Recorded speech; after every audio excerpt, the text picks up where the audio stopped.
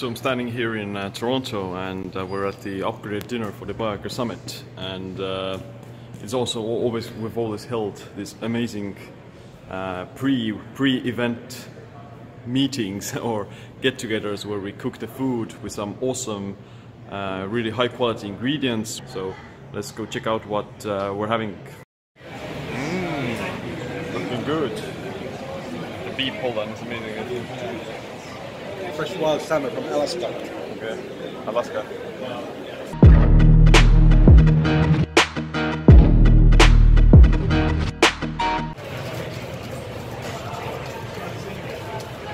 I want your commentary. What's the commentary? Forearm workout. Glorious golden butter drizzled into the eggs. This is the secret sauce. He's gonna drink it. Yeah. Shots pounding. In the morning. Where's the camera? I don't know. Where's it going?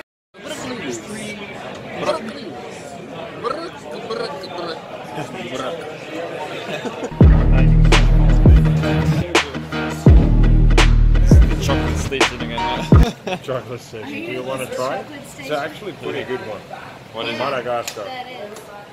Madagascar. What did they say was pure and what was the other? Trinitario. Forastero. No aika laittaa. Mikä se oliskaan sana vielä? Forastero. Forastero. Okei. Trinitario. Forastero. This almost gets good.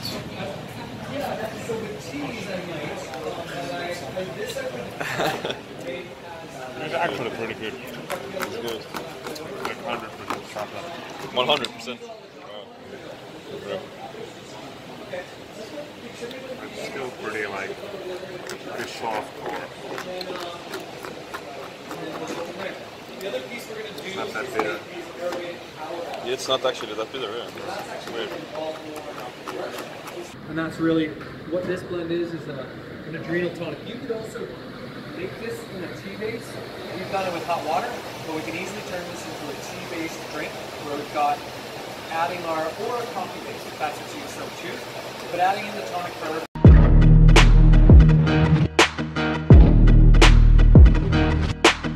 So this is the hollandaise sauce with eggs and butter and oil, and this is like 100,000 calories. Yep. You just eat this and you don't have to eat again for 3 months again. Never again. Perfect for Canadian weather. Hibernation diet. Yep.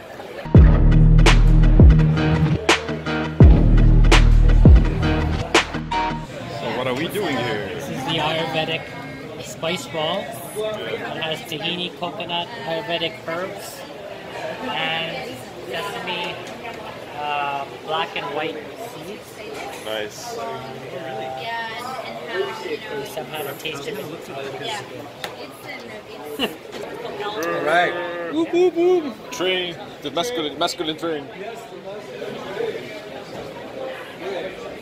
this is going to need. I hope there's got to be good sized cloths here. This is scary to me. This. All right. Is that not a cook right? No, I got one on there. It's just that it blows up. Okay.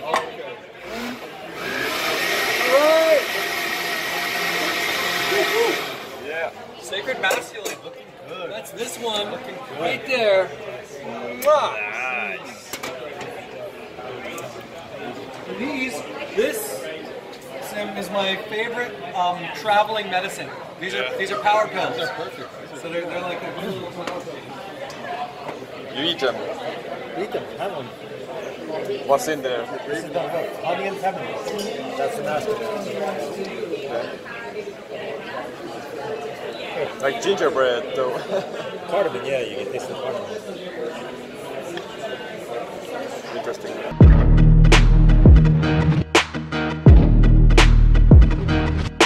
Round 2 beetroot soup with the sulforaphane broccoli Sulforaphane, RRF2 actuators. and the bee pollen. I didn't really want to ship stuff to the. Super good for immunity. It's like a cold soup. yeah, it's a good. It's cold. Bloody Mary. Bloody Mary. Bloody hell. Broccoli stalk with broccoli stalker. More sulforaphane. More salt. PTSD score, your anxiety, depression, but also to do with your external factors.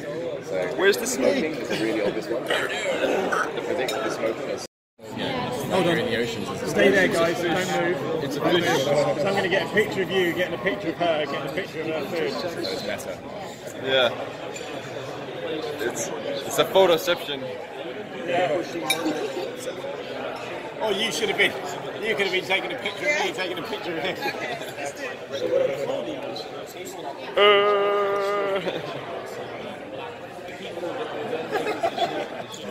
What kind of a world are we living in? Very well photographed. Yeah. Nice. Tony's got 20 Commentary. Oh, it's good. It's amazing. The salmon's incredible. Wild salmon. It's wild. It's wild. Savage. You can taste the astaxanthin.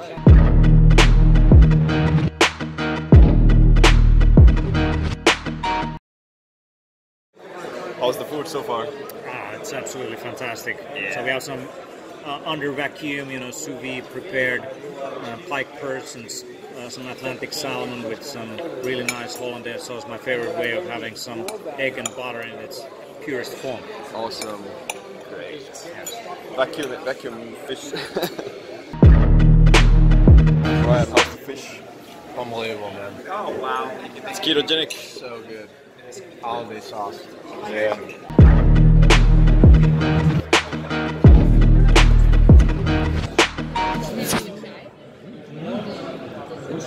Spices. Describe the tastes. It's a savory, sweet spice bomb. So we have anti-inflammatory, digestive, carminative, warming spices.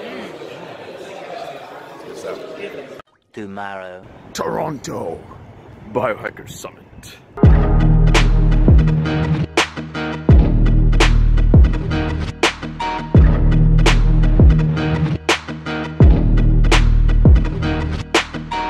Biohacking is not better, faster, stronger, more coffee. It's more about understanding how you optimize sleep and recovery and the balance of things so that you can perform better in your day-to-day life. What you see on the bottom here, what you should be eating every day, 5 to 7 servings is bread and pasta and rice and polenta. So not exactly slimming foods to most of us thinking about that today, but that's what we're told to eat. And things like, an egg, well, you should eat that once a week maybe. That's full of cholesterol and so on. And that's exactly what we did.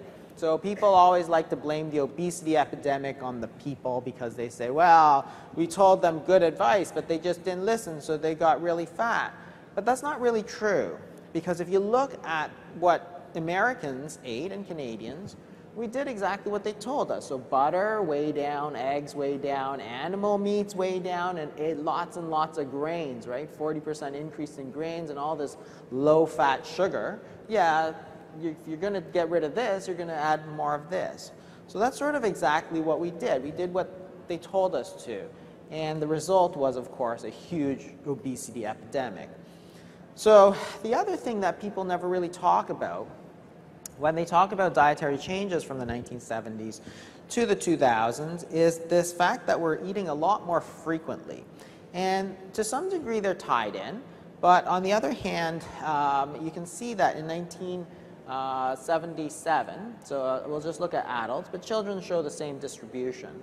So if you look at adults, they're eating around, this is the NHANES survey, they're eating about 3 times a day. So the big spike here is at around 2 to 3 times a day, breakfast, lunch, dinner. That's the sort of that's the sort of meal pattern that we're eating. By 2004, what you can see that is we're closer to 5 or 6 times a day.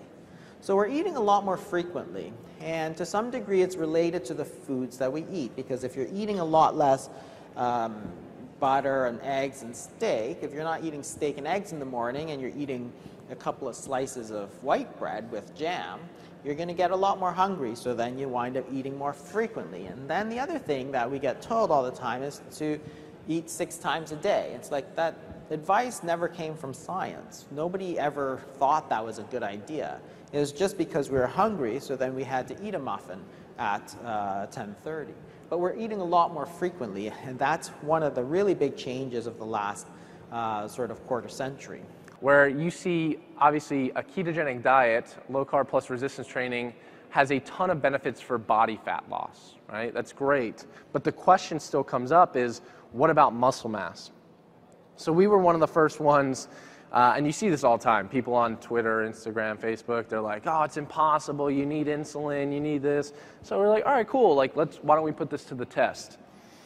So this is a paper we just published. We took 25 resistance-trained males, put them on either a high-carb or a ketogenic diet, matched for protein, which is something that is often missing in the literature, is that we match them for protein. So that way people can say it was a higher protein intake that was the result of this. Adapted them for 2 weeks, and then put them on an 8-week-long ketogenic diet.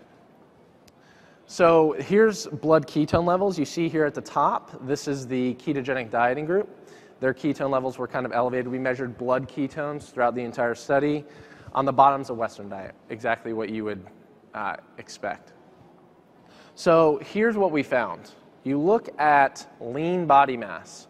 Both groups at the end of the intervention gained the same amount. They were training hard, 3 times a week, full body programs, like really hard workouts. These guys were squatting and deadlifting on average like 2 to 2.5 times their body weight.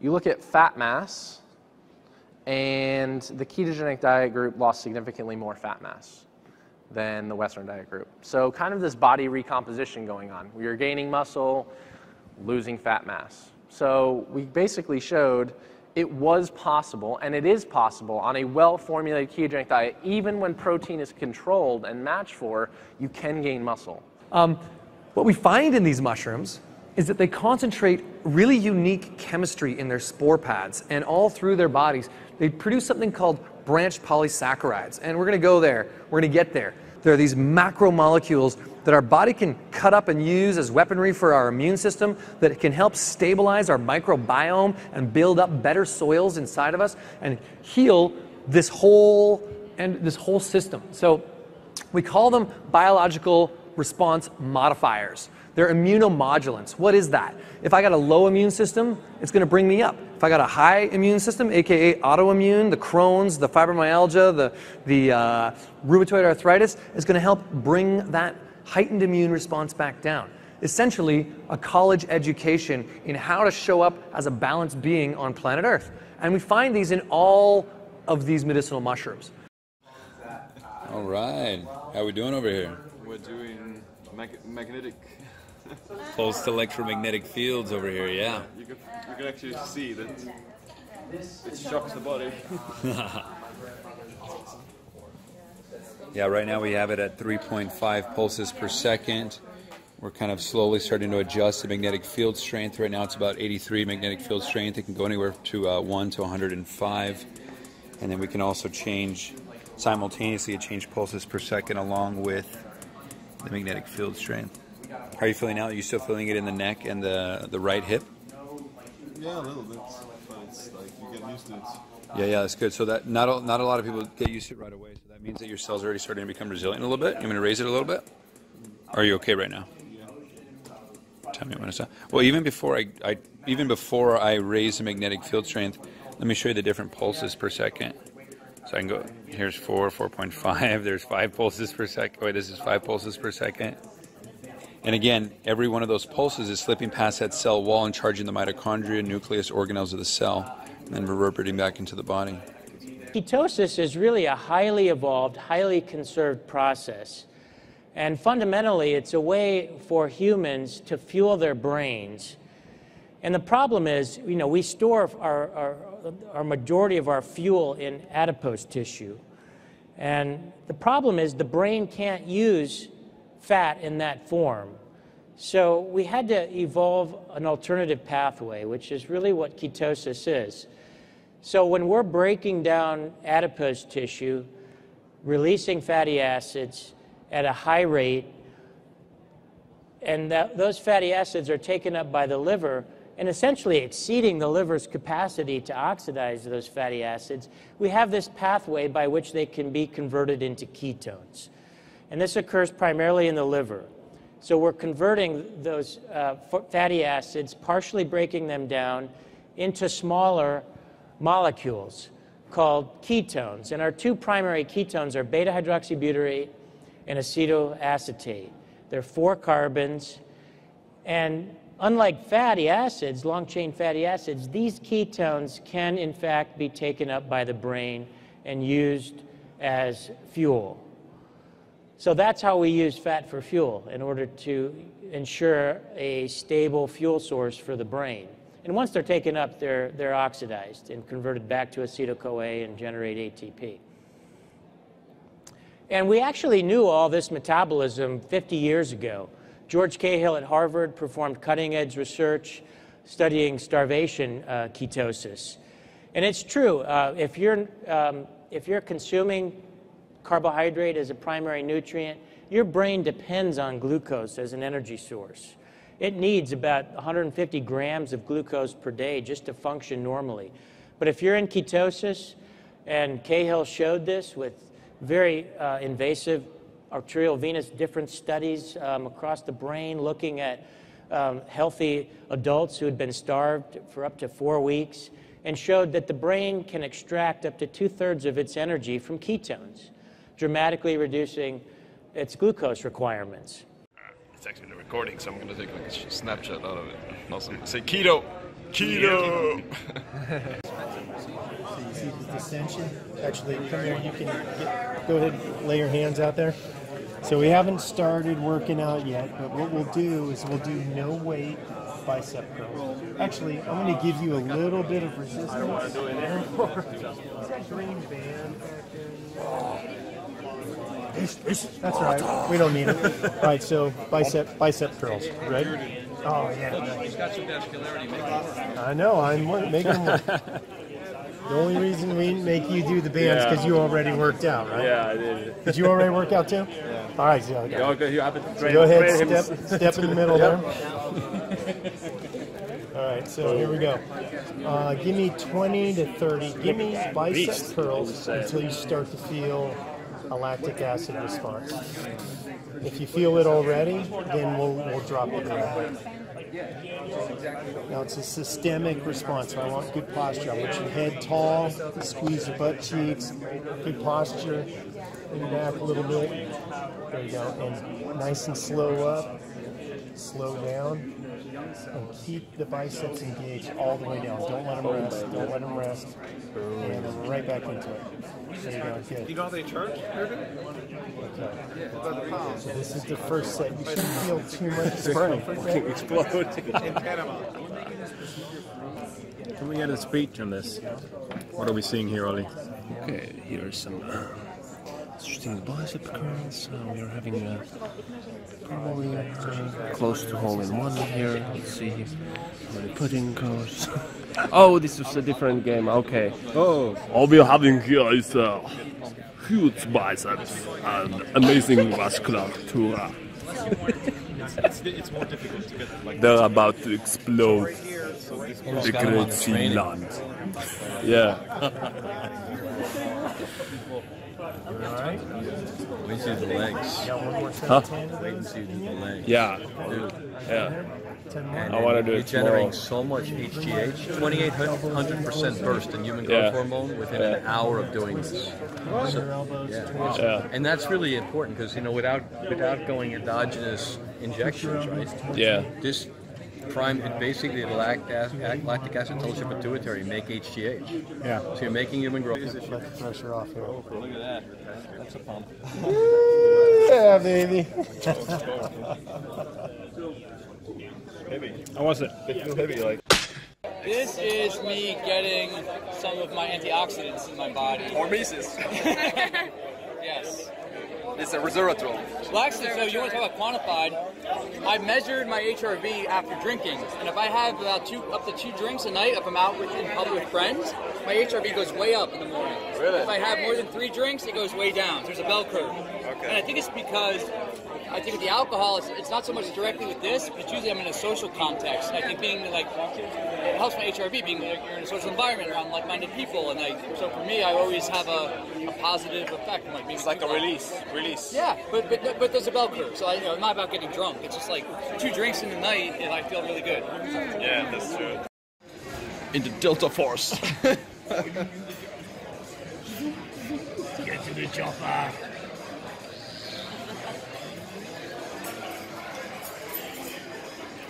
I got a vegan meal. I got a vegan meal. Tomorrow for sure. So the goal is not to, as we see in this selfish health and longevity sector, to be able to see who can make the most money, who can most, who can have the biggest house. That's not the goal of living a long time. It's not to snub your neighbor and be in a race against the Joneses. It's to be here to see if you can truly live out your purpose for as long as possible, and that is why you should pay attention to.